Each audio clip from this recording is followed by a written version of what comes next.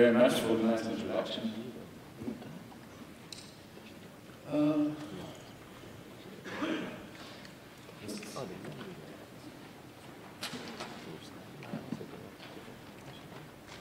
you go.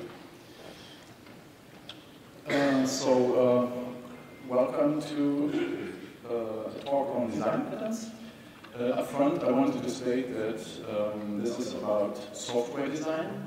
So if you start listening to me and think about graphic design or UX design or so, not everything might make sense, so be aware. I wanted to do a talk about design patterns that contains more real-life examples, because most of the time when you read books and tutorials that talk about design patterns, they will tell you how to build a duck and how to build a car and how to inherit tires. And that all does not really make sense if you want to apply it directly to your code. So I wanted to do a talk that contains real-world examples of what you can actually do with these design patterns. So what are design patterns? Design patterns are a reusable solution to commonly recurring problems. This means that during the many decades that people have developed software, you notice that you always have the same problems coming time and time again. And they worked on finding solutions that solve these problems in a meaningful way, which are considered best practices. And design patterns are a way to formalize these solutions. They are not finished code snippets, so you cannot just copy-paste the design pattern. They are more like a template where you have the steps of how to solve the problem, but you still need to produce the actual code you solve. They started as a concept in architecture, but then were transformed into a software design concept. And the book that started it all in the software engineering world was published in 1994. It's called the GOF, short for Gang of Four, because it was written by 4 authors. It's called Design Patterns, Elements of Reusable Object-Oriented Software. This is all stuff you can read on Wikipedia, so that does still not really explain what design patterns are. It's just some historical trivia. Design patterns are a structured approach to software development. So you have on the spectrum of having very abstract approaches and very concrete approaches, you would have something like a programming paradigm, which would, for example, be object-oriented programming or procedural programming or functional programming. That is very abstract. Then you have things like algorithms. If I want to solve this and that, I first do this step and this step and this step and this step. That's a very concrete, structured approach. And design patterns are in between. They don't produce a specific algorithm. They don't tell you exactly how you solve your specific problem, but they tell you how problems in a certain category are being solved by providing you with boilerplate, with a template. They provide you with a shared vocabulary, which is very important as soon as you start working in teams. So if you talk with some other developer and you're discussing possible approaches to solve a problem, that can often evolve into, yes, well, you know, the thing we did in that other code where we had this approach and that, and yeah, I want to use this, but do it more like that, etc., etc. A design pattern lets you talk with other developers in real conditions. You can say, okay, here, this problem, we can solve it with a factory. If that factory happens to instantiate proxies, then we don't have a performance problem. And all the team members immediately know what that implementation actually would kind of look like. The design patterns also give you higher level building blocks for your own thinking, for your own reasoning. When you become more accustomed to using design patterns, you start thinking in patterns, which makes your thinking much faster. So you don't think at line level or at the object level anymore, you're thinking about concepts. And in your head, you can just assemble these concepts, rearrange them until you solve your problem. It makes you much more efficient to reason about your problems and to solve them. I want to start now by giving you an overview of some of the design patterns, and we will start by not this one. No. We want to have this one disappear. We'll come back to that later.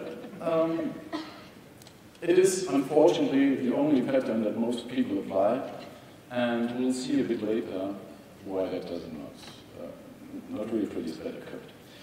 Let's talk about instantiation and factories first. So, instantiation of objects is one of the main aspects of object-oriented programming. It's basically, if you don't have instantiation, you don't have object-oriented programming, you just have classes, which don't do much. So the instantiation is a key factor in building up your object-oriented code, and you should always think very hard about where you instantiate and how you instantiate. Instantiation controls coupling.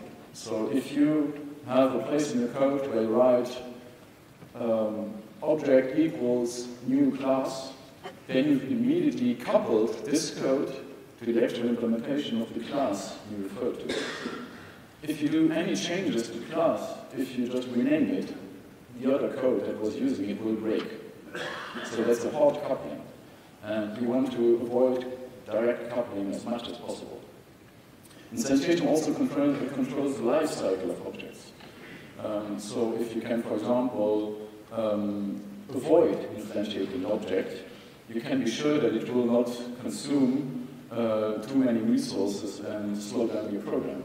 So the entire life cycle of the application is basically a tree of life cycles of individual objects. And you should very explicitly control that tree and how the individual sub-elements are being instantiated. The ways you have to instantiate something are very diverse, so I want to quickly go over some of the ways. So first of all, you have direct instantiation. This is, as I said, object equals new class. The direct instantiation always produces direct coupling to the class you've referred to, because you cannot instantiate an interface or something abstract. You can only instantiate actual implementations. It also requires knowledge about the constructor elements. So if your constructor requires an instance of your database driver and an instance of your logger driver, then you need to have them available to even be able to instantiate. Then we have named constructors, which is one small level of abstracting away from the new operator, from the direct instantiation. A named constructor does not really change much. It's basically you replace the magic construct method by a method you can name yourself. It does give a few advantages though, because you can, for example, have multiple named constructors, which allows you to have multiple ways of instantiating one same class. This is very useful, for example, if you're working a lot with exceptions, where multiple errors can produce the same exception, and to clean up your code, you can produce a named constructor for each of these error cases. The problem, though, is that the named constructor basically then makes you care about the instantiation as well as what the class is actually meant to do. Then we have the first pattern that goes away from the abstract, from the instantiations that produce direct coupling. This pattern is called the simple factory, and we'll see that there are other factories later on. Basically, the simple factory is an object whose responsibility is to create other objects. That sounds very nonsensical at first, so why not just directly instantiate it? The simple factory will normally just replace the direct coupling to the class you're instantiating with direct coupling to the factory that will instantiate your class. However, as the simple factory is an object itself, it can be injected. So you can use it indirectly, which is the first benefit of using objects. So here's an example. We have code that, imagine you want to provide a feed that generates a widget that generates the feed of a social network. But you want to have an option where you can switch which network you use. You can use Twitter, Facebook, Instagram, whatsoever. You could, of course, develop this in such a way that you have a big switch statement somewhere, and in your actual logic, you're going through all possible mechanisms.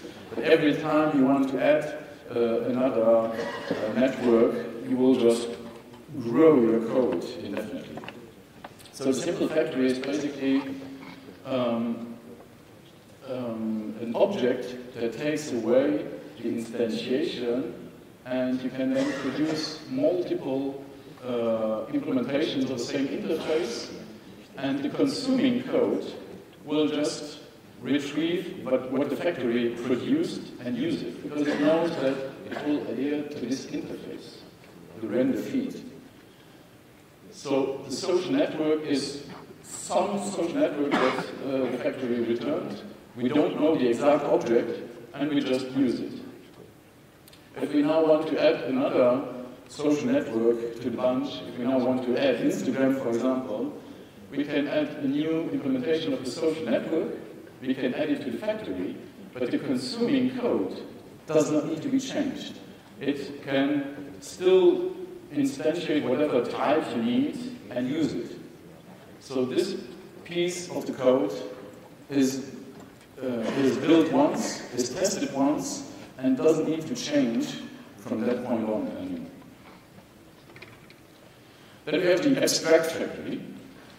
The abstract factory is basically one abstraction step further, where instead of dealing with a specific factory that can return some implementations, you're actually dealing with an abstract factory that can have multiple different implementations of the factories, which in turn can produce different objects.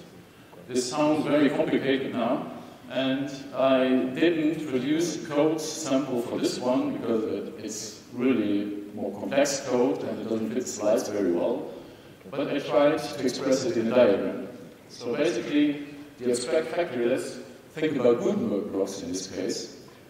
Let's say our Gutenberg editor has some built-in blocks you can use. And the blocks are instantiated through factories. So if you say I now need a paragraph block, then the abstract factory will know how to choose the factory to use and then use the right factory to instantiate the correct block.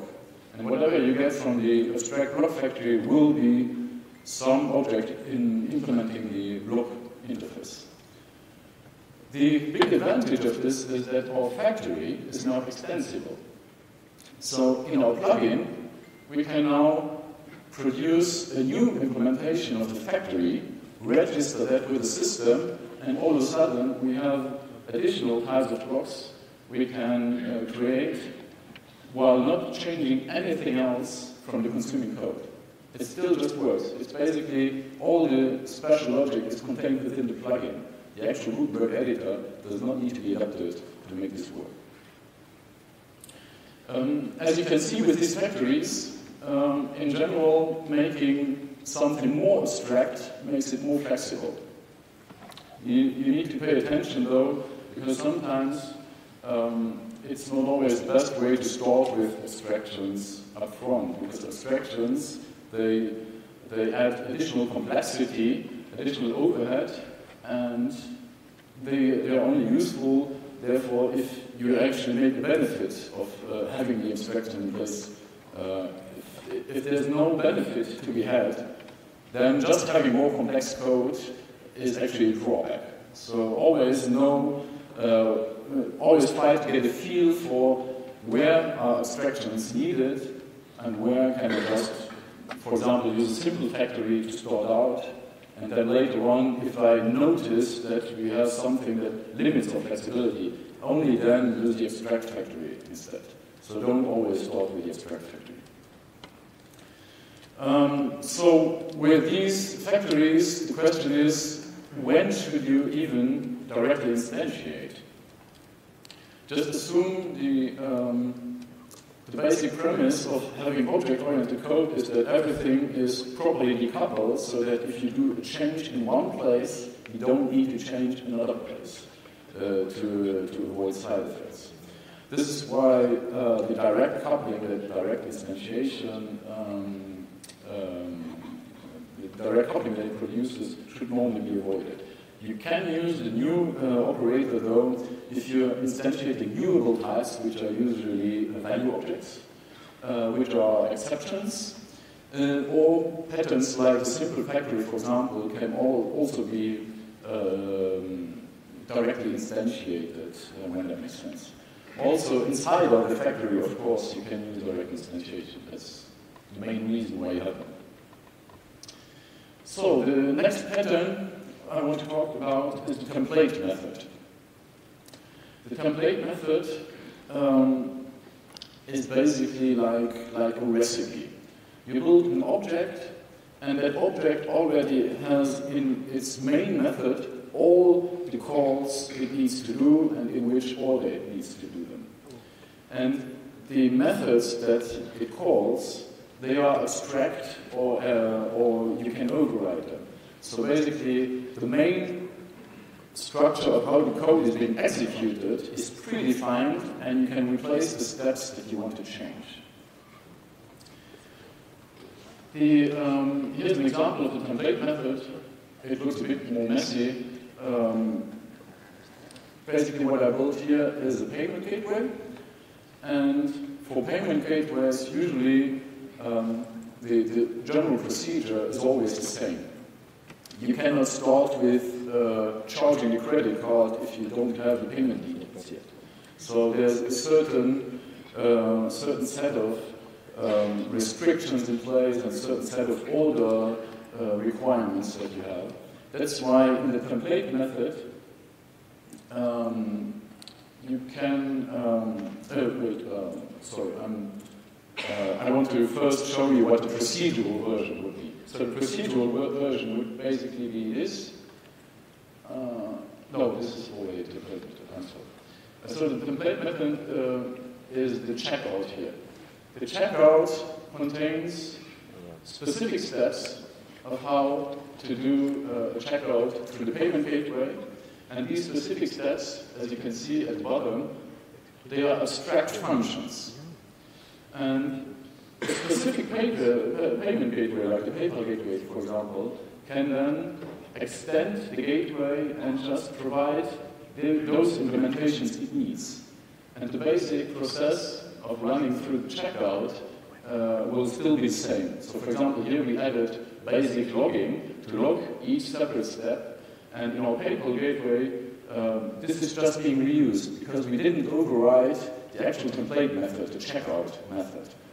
This is still the same one from the base object. We only override the individual steps.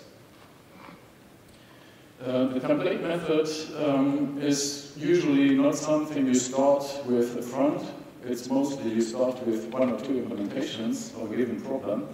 And then when you have these implementations, you look at what the common requirements are. And then slowly start to refactor, and this will distill your template method with time. It's also very important to think about how to name your method names and what signatures to use, what type declarations to use, because that will basically be the documentation you give to someone who wants to extend that object. So if your naming is unclear, they don't really know how to extend it and will probably produce a wrong implementation that causes bugs. So the clearer your naming is, and the more strict your type declarations are, your method signatures, the more robust the actual implementations will become.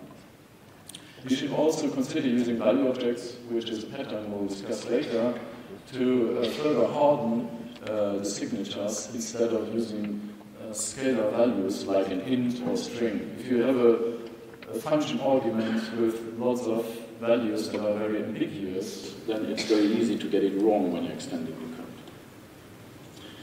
code. The decorator is another pattern we want to cover.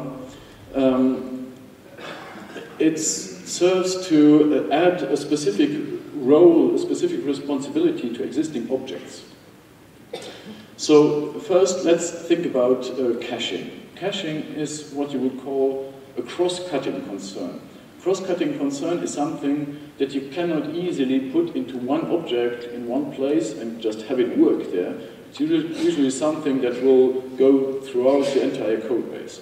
Caching is one of the cross-cutting concern. Logging is one of the cross-cutting concern. You cannot have one object in one specific area that will do the logging and all the rest of the code never bother with it. It's more that in each piece of your code you have some logging information in there. That's what you call a cross-cutting concern. Cross-cutting concerns are very problematic to deal with in object-oriented code because they go against what you normally try to achieve by encapsulating your code and separating everything in clean objects. They basically run through an entire layer of objects at once. So where would you put the caching logic, for example, to cache a remote data request? You would normally want to have a solution where neither the code that does the request needs to care about caching, nor the code that uses what was requested needs to care about the caching. That's where the decorator comes into play. So it wraps an object and can add responsibilities on top of it without the rest of the code needing to change. Think about an interface. Let's say we have an interface, get data or something, to fetch or remote data. Normally your code would have a consumer and a producer.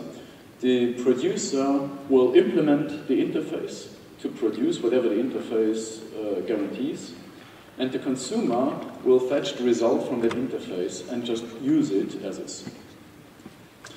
The decorator works by first splitting this up and going in between these two objects and then implementing the interface itself. So basically the consumer and the producer, they both did not need to change. It's just your existing code. It might be an external library that you're not even allowed to change, that you don't have, maybe you don't even have access to the code. Not everything is open source. So the decorator works by still being able to modify the behavior of existing objects without actually changing their code. Here's an example of how that would work. So we have an interface data to get data. We have an implementation that does the remote request. We have a renderer that can fetch that data and render it. And here's how you set it up. So we instantiate the remote data fetcher, we instantiate the renderer, which gets an instance of the data fetcher, then the renderer can render. This will then first call this data get, so the remote request will be executed, and then return some rendering result. To do caching, normally you would end up with code like this. So your caching is part of the remote data. So the actual logic, this one call, is obfuscated by all the caching logic you're wrapping around it, which makes your code very messy and very difficult to reason about. For the slides, it's very small code. Imagine having bigger source files. If all of your methods end up dealing with caching logic like this, you will have trouble actually finding out what the real logic of the object is. What does it try to solve except from caching? So to do this with a decorator, you would create a new implementation of data that receives a data object and then wraps its logic around it. So we have clean logic again in our actual data class.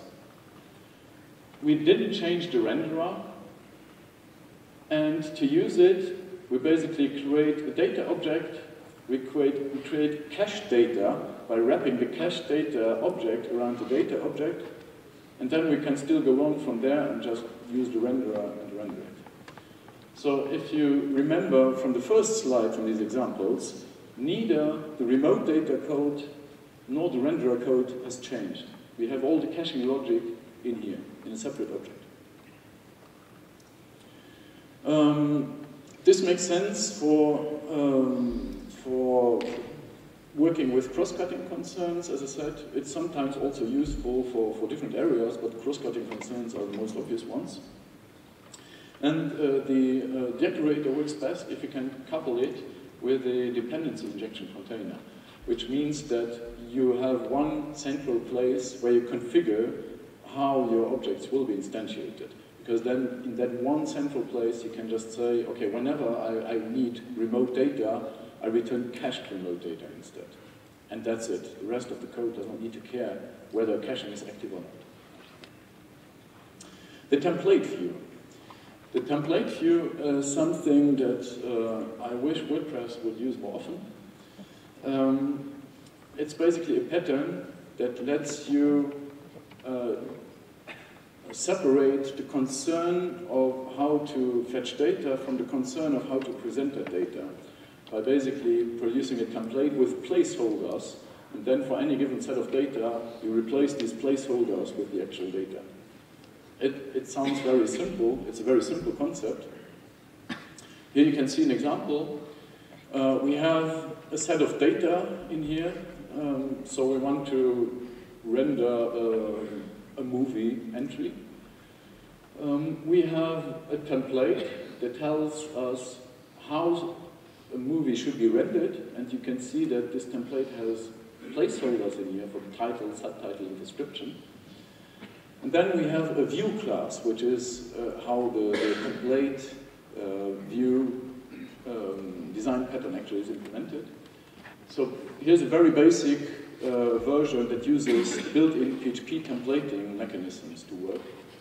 So basically, our view class gets the name of a view to use, make sure that name is valid, and then when you want to render something, it fetches the context, the data you want to use for your placeholders. And then here we're using output buffering to do the rendering. This could also be something like Twig or Moustache or any other rendering engine. That's whatever you prefer. Here we're using basic PHP to just include our template file, and PHP itself will then replace the placeholders. And to use it, it's basically, we instantiate a new view with the template we want to use, and then we can render it with a given set of data. That's it. So the data is separate from the template, and it's very easy to adapt either one or the other separately.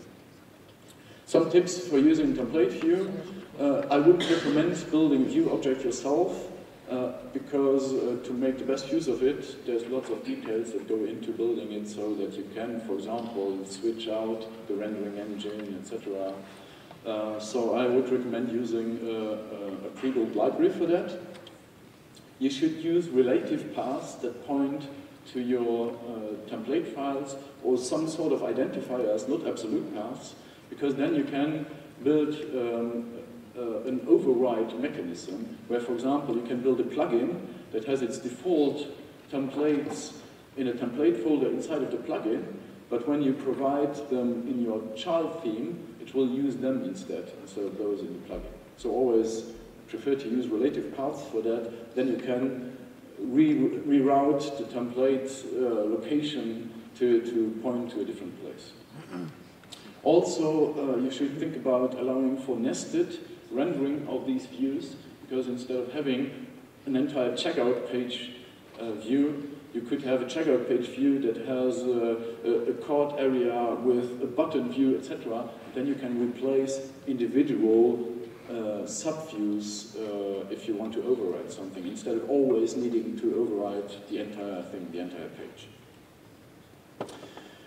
Then we get to the strategy pattern.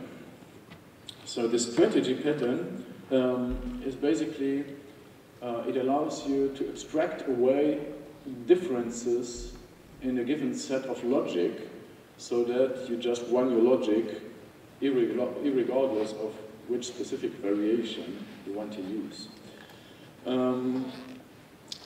You can always add different strategies later on and make it so that the code that actually runs your logic is not aware of what strategy is currently being used. Here's an example of the strategy pattern. First we have the normal code without using the pattern. So in this example we have a user list and we want to be able to print that user list in multiple different ways of ordering it. So for example, you can have it ordered by name, you can have it ordered by email, but you might also have an ordering, for example, where you group the telephone numbers by showing the local telephone numbers first and then the international numbers. So you might have more complex logic than only deciding what column to sort it out. In this case, the code produced has one sort function that is pretty big. It uses a switch statement to decide which algorithm to use and then shows all of the algorithms that are available. And you can see when we use it, for example, we print the user list sorted by phone, then it will go to this switch statement and look at how to sort, etc. So to use the strategy pattern, we want to extract this bit, the switch statement, and have this be separate objects instead. So here you see there's lots going on here. That's just because I happen to use 3 different ways of sorting. But the general code is not that complicated. We still have our user list, and you can see that when we want to have it sorted, we give it a criteria of how to sort. It's an object. And it then just passes the users to this object's compare method. So this is basically, we prepared an interface that has the logic, in this case a compare method, and this interface we can then implement it. We have a sort by name implementation, we have a sort by email implementation, and we have a sort by phone implementation, which is a more complex one. And you can imagine all sorts of other ways of comparing these elements. You might have all sorts of more complex use cases still, where it's just a matter of adding one more implementation of this interface. And to use this interface, it's basically just instead of giving the get sorted by method some sort of identifier, we pass it the actual criteria to use. So we tell the user list to have it be sorted by the sort by phone logic. So we have encapsulated our logic into an object. And we can pass that object around, we can extend that object, replace it, etc. Oftentimes, the strategy pattern is an obvious fit if you have huge switch statements or entire chains of if-else statements. Most of the time, you can use one of the many variations of the strategy pattern to clean up this code and have the logic be separated into multiple separate objects. And of course, you can also combine this with other patterns. So in this case, for example, we had the consuming code needed to be aware of the different criterias. It had a direct coupling to the sort by phone class, for example.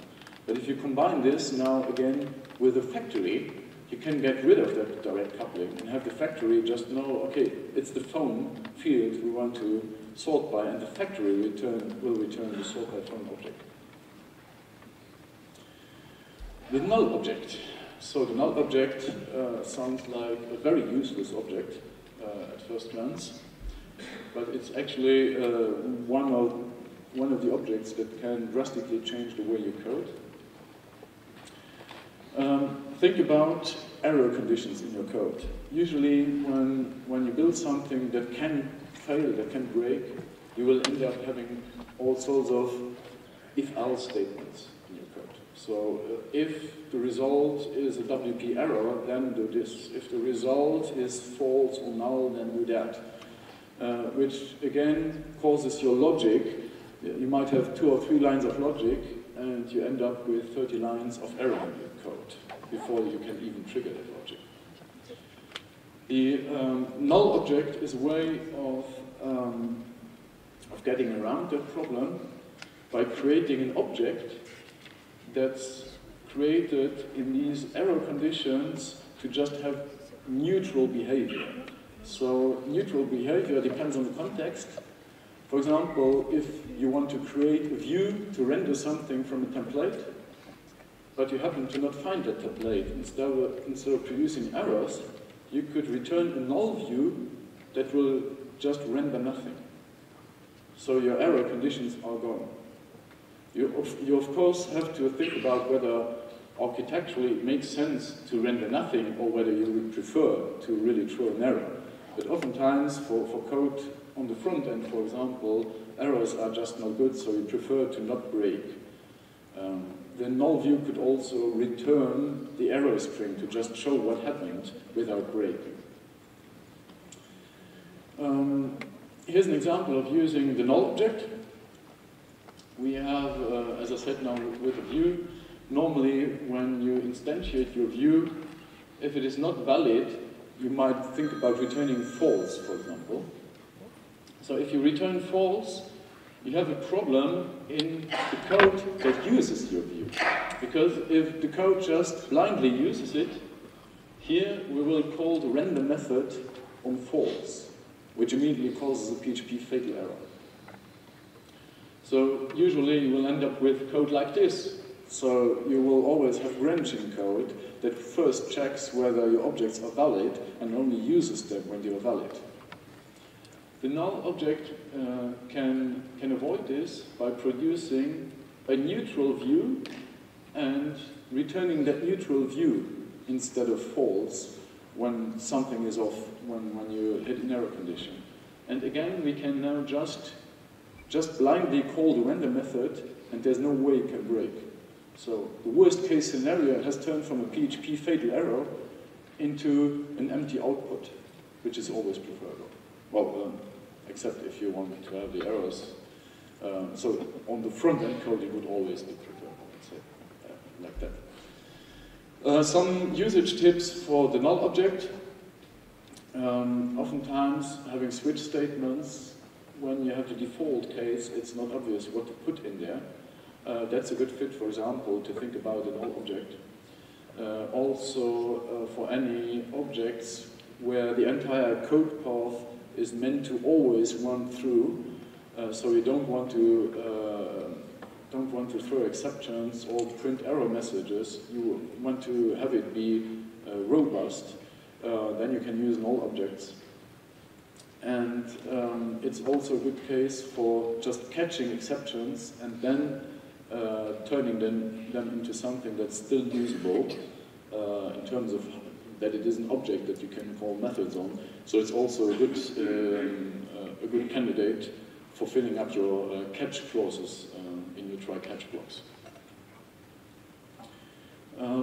Now we get to the value object. I already hinted at that specific design pattern.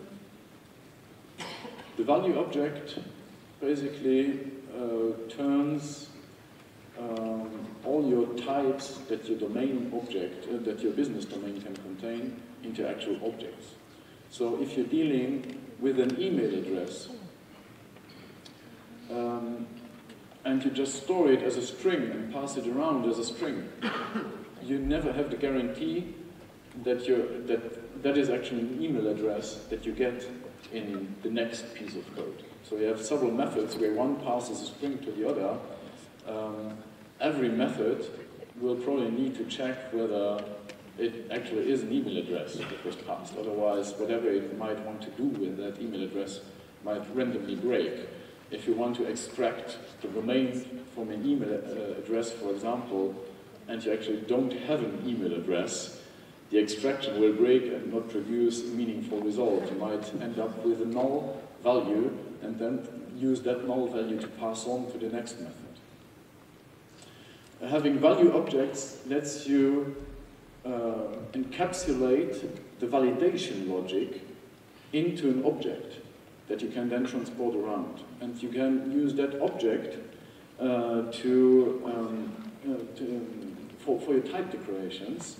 So whenever you then use that value object, you have a guarantee that what you get is actually what you think you have. So here's an example of a value object. I picked up the email example. So the value object basically turns a string into an object that contains validation logic, which is still stored as a string. So in terms of how the data is persisted, it does not change much. But we now have guaranteed validation. You can only instantiate the value object if it is valid, otherwise it will throw an exception, immediately letting you know that there's something off here. We were supposed to get an email address, but what we got was not an email address, so the logic is wrong. We need to check the logic again. You can also add actual methods to this object of how to deal with that specific value object. So instead of having the code to extract the domain part from an email, instead of having that be in the consuming logic, you can put it into the value object and code it once and then just reuse it. And here you can see an email sender object that, where you can add email addresses and it just stores them. It does no validation whatsoever, because if it uses a type declaration of an email address, there's no way it could get something else than a pre-validated email address. So it makes your code very simple, and you will get immediate errors when your data is not to what you expected it to be. And here you can see an example of how we're using this. So instantiate our email sender. Here we're using Amazon, for example, to send emails. Then we can add new emails and send them. And the validation is properly encapsulated within the concept of the email address. Only the email address knows how to validate email addresses. Only the email address knows how to fetch the domain part of an email address. And that's it. The rest of the code just uses it. Mutable value objects should be used with care, though. They can cause something that's called aliasing bugs. So we have an example here. We have Doc Brown, who's stuck in the past, and we have Marty McFly, who's 30 years ahead. So to code this up, we use a point in time. We set that time for Doc Brown, and we add 30 years to that time and set it for Marty McFly. Although now, when we actually print our dates, all of a sudden, both are present in 1985. So what happened? Well, the actual thing is that we added 30 years to the point in time which was an object reference. And both Doc Brown and Marty use that same object reference for their point in time. So actually, if you change one, the other changes as well, because there is only one object here, and when we add 30 years to it, it's changed in both cases. That's why you should always prefer immutable value objects instead. Immutability means that once an object has been instantiated, you cannot change it anymore. If you want to change it, this will create a new instance of the object. So here we're using datetime immutable instead of the normal datetime. By the way, both of these objects are part of normal PHP language. And with the datetime immutable, when we do our add operation here, this add operation actually returns a new datetime object instead of returning a changed version of the previous one. So we have two datetime objects that are now being used, and we get the correct dates when we want to print them. This is something that's very important. This is why immutability is such an important factor in doing software development, because the more complex your systems gets, the more difficult it is to actually diagnose bugs like this. And it's very important to be aware that when you're dealing with objects, they are not copied by value, they are copied by reference. So they are passed by reference, not by value. So if you pass an object to some method, it is passed by reference and not copied like an array is, for example.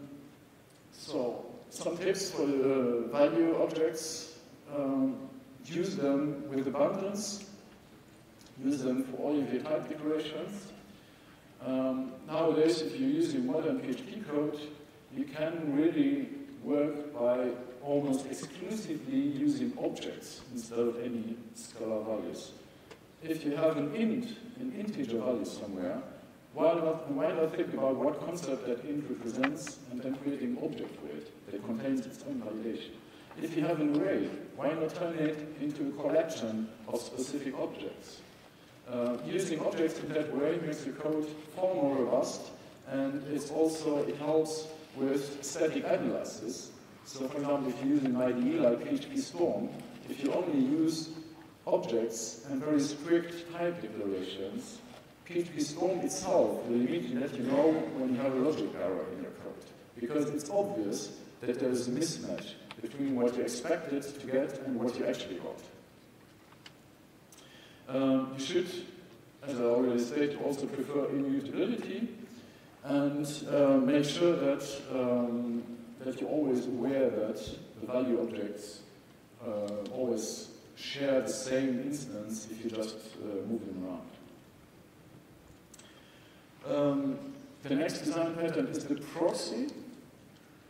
The proxy pattern is an object that takes the place of another object and can forward calls to the proxy to that other object. It is used, for example, to replace an object that's very expensive to instantiate by a very cheap, small weight proxy, and then only when the proxy is being hit by a request, you actually instantiate the expensive object. So here's an example of the proxy. We have a database implementation that, as you can see, does a very expensive initialization. So if we just use this code as is, you can see we instantiate our database, we pass the database into the plugin, and then add actions. The actions might never be triggered, so that code might never be needed, but we nevertheless needed to instantiate our database to be able to pass it into the plugin, because the plugin required the database to work through dependency injection. So to avoid this very expensive initialization up front and only do it when it's actually needed, which might be very rarely the case, we can use a proxy. So the proxy basically implements the same interface, and it can forward calls to the real object. And in this case, we store an instance of the database and only instantiate it when you have an actual query. So here we then pass the database proxy to the plugin instead of the normal database. We still do our normal action calls, etc. And what this now does is, if we do a web request that runs through the entire code and then just triggers stuff to do, which is this code path, it will never initialize the database because it was not needed. It was not hit by an actual query, so it will never be initialized. So the very expensive initialization was not actually done during the web request. Only when we do a web request that needs the database, it will trigger the initialization. Here's another way of writing a proxy that is a more clever hack of PHP internals. I go back to the previous one just to show what we actually want to avoid. So here you can see that for each query we do, we have a condition first that checks whether our database was initialized or not. And if we happen to do 5 million queries in one request, we will do 5 million conditionals to always check whether our database was set or not. So we can avoid this by doing a construct like this. So a query will just use the database and forward the query. But if you look closely, you see that we don't have a property database in here. So the property database does not actually exist. But we have magic getter that when a property is being requested that doesn't exist, it checks whether it was actually the database, and then adds the property dynamically with the reference to the database. So the next time, the database property will exist, and that magic method will not run. So this way we have avoided having a conditional run with every query. Beware though that this is only needed if you actually have performance issues because of these conditionals, because that's more in the territory of hacks than it is of clean code. Some usage tips. First of all, don't code proxies by hand if you can avoid it.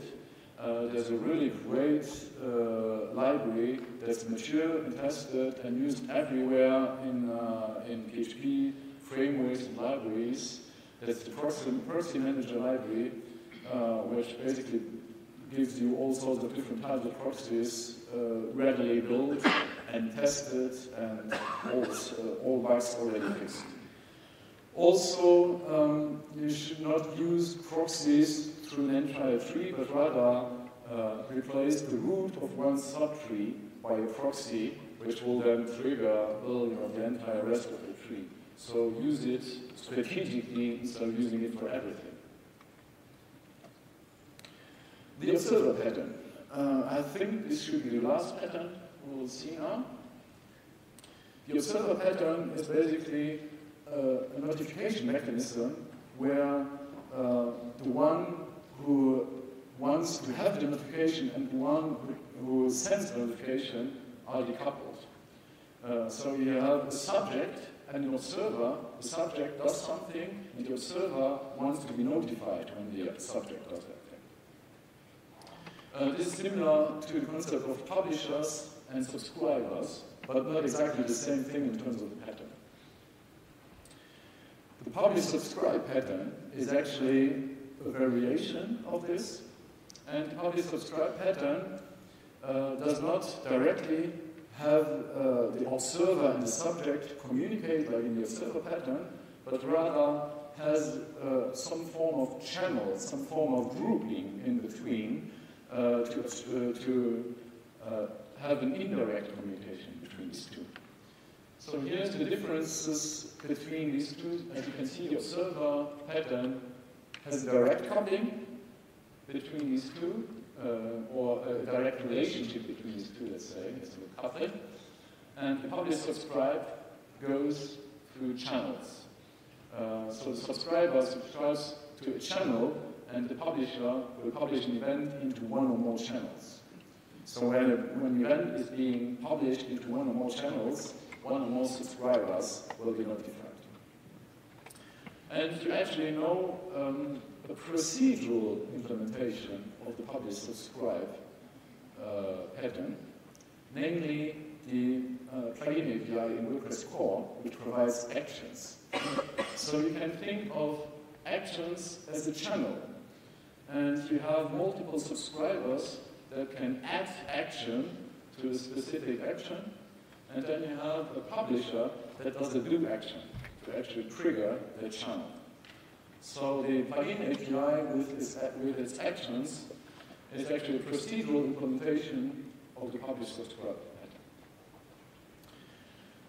Yes, so here we are again with our favorite pattern, the singleton. Here's what I want to say about the singleton, because everyone seems to use it. It breaks the single responsibility principle. It breaks the open close principle. It breaks the Liskov substitution principle. It doesn't break the interface segregation principle just because it doesn't have an interface. It didn't get a chance to break it. And it breaks the dependency inversion principle. So 4 out of 5 of the solid principles, which are basically what are the cornerstones of clean modular OOP development. So the singleton is really bad. Please don't use it. You can pretty much always replace it with factories or other patterns we've seen here. There's no hard rule that makes you need to use a singleton. It is just a pattern that happened to have been in the book I described before from the Game of 4, but everyone nowadays considers it to be an anti-pattern, not a real pattern. So even books contain errors. This seems to be one of them. There's a link at the bottom of this slide which goes into more detail about the singleton, why it should be avoided, and multiple ways of replacing it with something more useful. The key takeaways from this talk.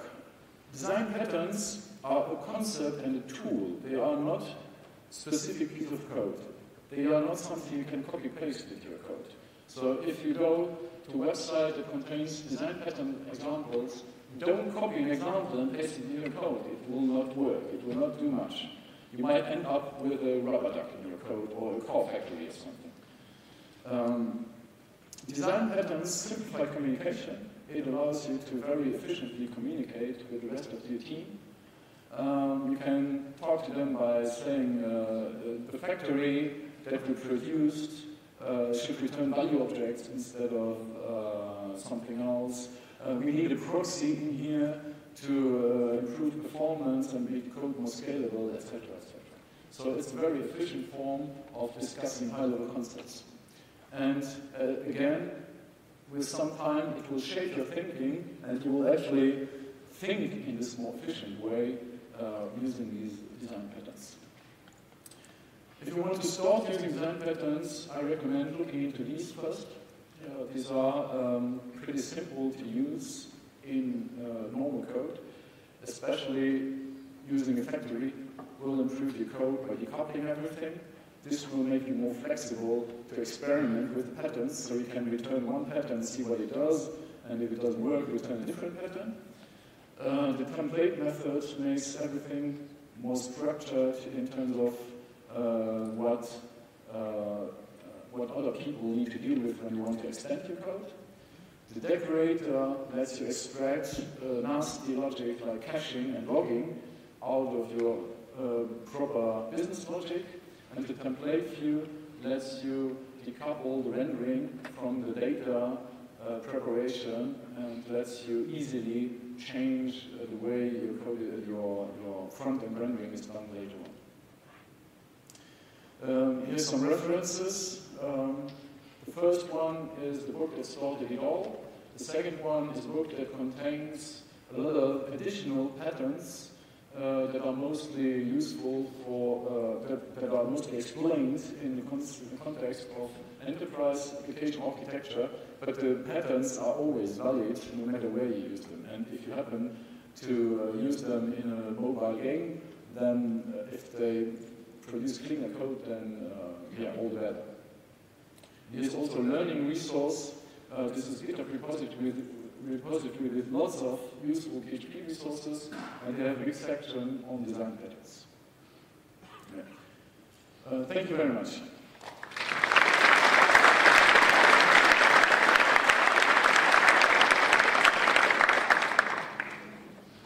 Questions?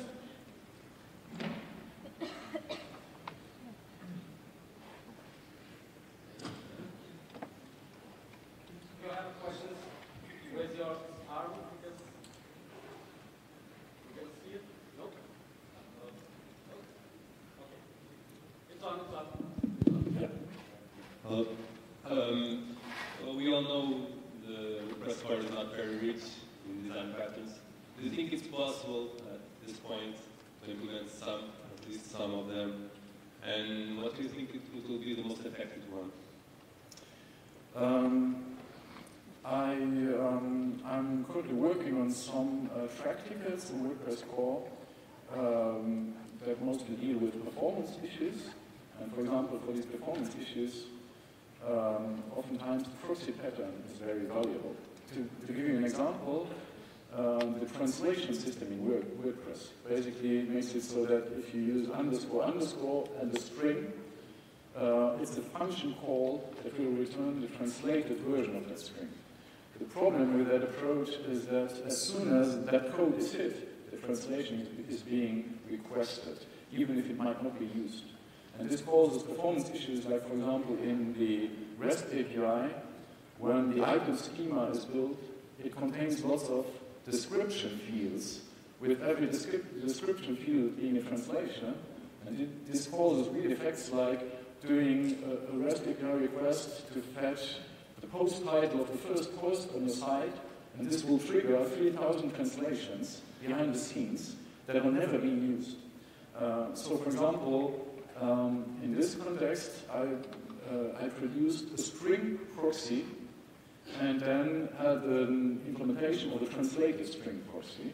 So the underscore underscore method actually returns an object that if you cast it to a string, if you turn it into an echo statement or so, it will actually then trigger the translation and will return it. But if you just instantiate the object and pass it around and never render it somewhere, the translation is never being triggered.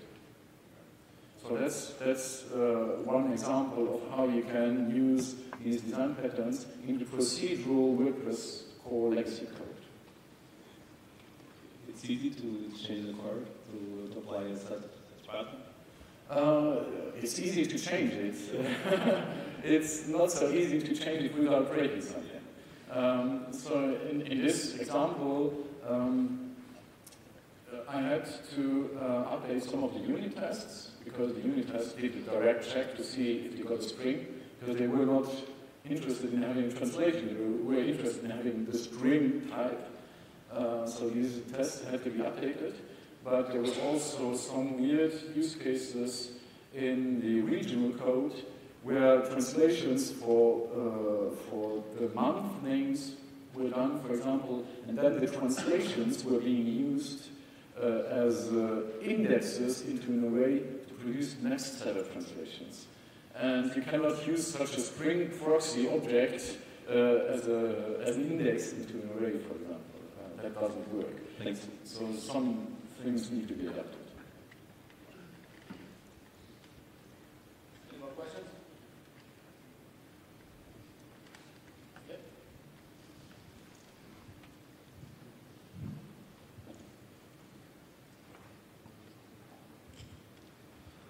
Hey, so not directly related to design patterns, I was wondering if you could comment a little bit on your thoughts for the future of WP-CLI and your thoughts on WP-CLI becoming a WordPress.org project that happened last year, I think, or something like that. Feel free to hit me up after the talk. I think that's completely out of scope now for discussion, but just feel free to hit me up later on. We'll discuss this during a cup of coffee.